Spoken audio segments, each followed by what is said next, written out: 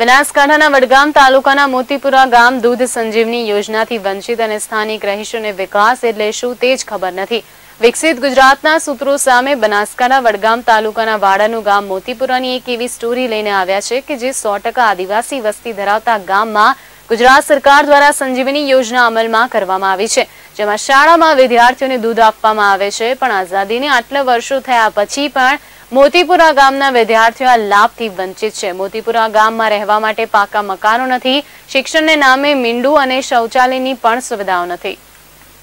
વડગામ તાલુકાનું મોતીપુરા ગામ જે 100% આદિવાસી વસ્તી ધરાવે છે, આ ગામમાં શૌચાલયની પણ કોઈ સુવિધા ઉપલબ્ધ નથી, સંજીવની યોજના પણ હજુ સુધી મળી નથી। આ ગામ સરકારના લાભોથી વંચિત હોવાથી અનેક સુવિધાઓનો અભાવ છે।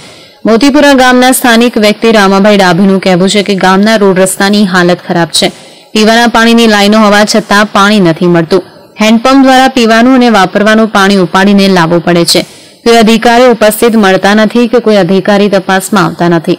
એક તરફ સરકાર દ્વારા આદિવાસી વિસ્તારમાં વિવિધ સહાયો અપાઈ રહી છે, જેમાં સંજીવની યોજના દ્વારા આદિવાસી બાળકોને દૂધ આપવાની યોજના છે। જો કે 100% આદિવાસી ધરાવતું ગામ છે, તેમ છતાં પણ ગામમાં બાળકોને દૂધ મળતું નથી। વારંવાર રજૂઆત કરવા છતાં તંત્ર દ્વારા આદિવાસી બાળકોને દૂધ સંજીવની યોજના હેઠળ આપવાની માંગ ઉઠી છે।